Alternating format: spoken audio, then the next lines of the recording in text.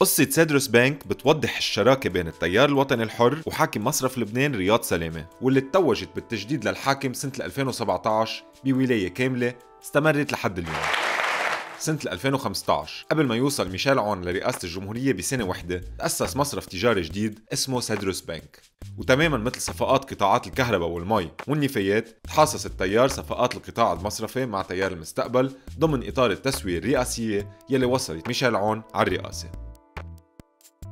بال 2015 ما كان التيار الوطني الحر عنده حصة وازنة بالقطاع المصرفي، بعكس القوى السياسية الباقية يلي عندها نفوذ تاريخي بالنظام وبيسمح لها تفوت بصفقات مع المصرف المركزي. من الأول كانت عملية التأسيس مش مألوفة. بدل تأسيس مصرف من الصفر، اشتروا المؤسسين فرع ستاندرد تشارتر بلبنان وتفادوا المسار يلي بيحتاجوا تأسيس مصرف تجاري جديد واللي بيتطلب تكوين ملف كامل عند المصرف المركزي لإثبات مؤهلات المؤسسين وقدرتهم على إدارة مصرف تجاري.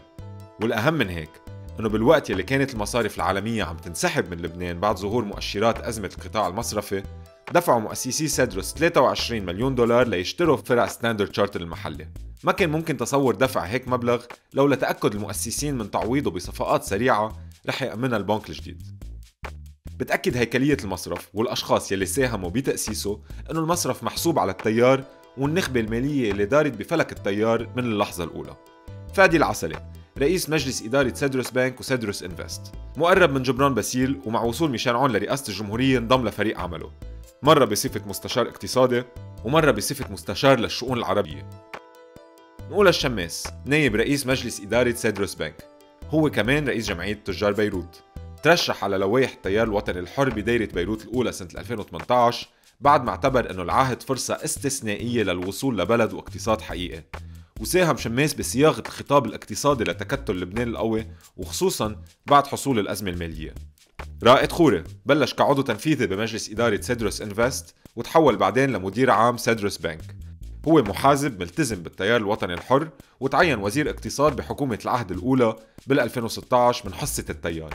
كريستال وكيم شغلت منصب مديرة الامتثال بالمصرف، ناشطة عونية عينتها حكومة حسان دياب مفوضة الحكومة بمصرف لبنان من حصة التيار الوطني الحر بالتعيينات.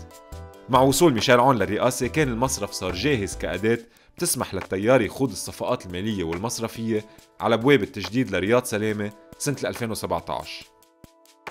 ما اقتصرت الصفقات بين سيدروس وسلامة على الهندسات المالية اللي بلشت سنة 2016 واللي حقق فيها سيدروس بانك أرباح استثنائية وفورية مثله مثل باقي المصارف. كانت الصفقات الأهم عبارة عن هندسات حصرية عملها مصرف لبنان خصيصا لسيدروس بانك. ربح سيدروس من الهندسات الحصرية 38 مليون دولار، علما أنه ما كان لهالعمليات أي قيمة مضافة لميزانيات المصرف المركزي. ببساطة قرر مصرف لبنان يبيع سيدروس سندات خزينة ويرجع يشتريها منه بقيمة أعلى، وهيدا بيفسر اندفاع التيار الوطني الحر للتجديد لسلامة بأيار 2017 بعد امتناعه عن الموافقة على التجديد بالسابق. بأواخر 2018 كمل مصرف لبنان الهندسات المخصصة لسيدروس بانك بعملية سريعة. أهدى المصرف المركزي لسيدروس بانك ربح فوري بقيمة 30 مليون دولار من ضمن 12.5 مليون دولار أرباح توزعت على المساهمين بالمصرف. وبنتيجة الهندسات اللي تصممت على قياس سيدروس والهندسات اللي استفاد منها مع باقي المصارف، كبرت ميزانيات المصرف وانتفخت على حساب المال العام، وزادت موجودات المصرف بثلاث سنين أكثر من 2000 مليار ليرة. سيدروس ما كان المستفيد الوحيد من الهندسات المالية، والتيار الوطني الحر مش الطرف السياسي الوحيد اللي عمل أرباح خيالية من هالعمليات. بنك ميد المحسوب على آل حريري قدر يربح 400 مليون دولار من الهندسات بشكل فوري وبشحطة قلم مثل ما صار مع سيدروس.